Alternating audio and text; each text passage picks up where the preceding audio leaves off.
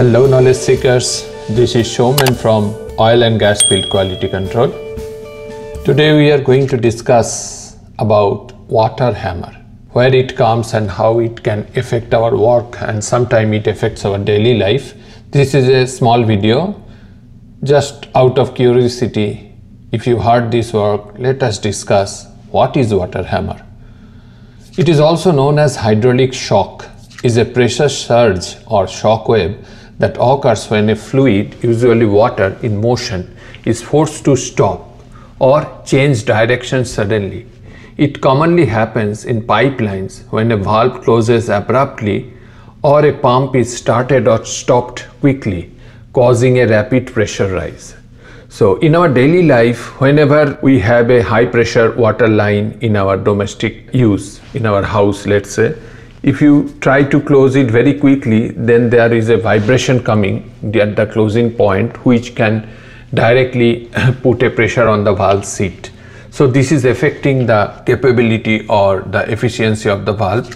Let us see what are the causes of water hammer. Valve closure. Closing a valve too quickly creates a shock wave as water momentum is suddenly halted. This is one of the cause. Another is pump operation. Rapid starting or stopping of pumps causes abrupt changes in the flow rate and pressure, which can cause also a water hammer. Trapped air pockets in the system can collapse or compress suddenly, generating water hammer effects. Long piping system. The longer the pipeline, the greater the chance of pressure waves traveling back and forth. High flow velocities. Faster moving fluids have more kinetic energy, which can amplify water hammer effects during sudden stops. What are the dangers of water hammer? Water hammer can cause significant damage to both piping system and equipment due to the intense pressure waves. Key dangers include pipe damage or rupture. The shock wave can exceed the design pressure of pipes, leading to cracks, leaks, or catastrophic bursts. Damage to valves and fittings. High pressure can also cause valves or joint and fittings to fail or deform. Pumps and equipment damage. Pumps and seals can experience excessive stress, resulting in mechanical failures. Noise and vibration. This is the sign.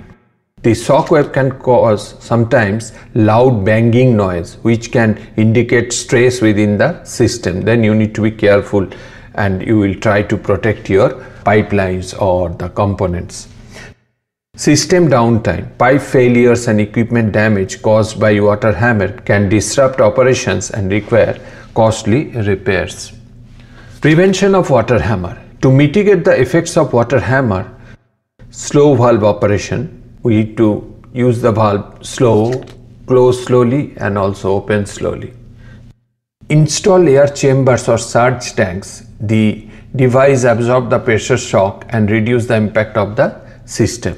So air chambers or surge tank is a solution where the calculated water hammer effect is more. We can build air chamber or surge tanks. Use pressure relief valves.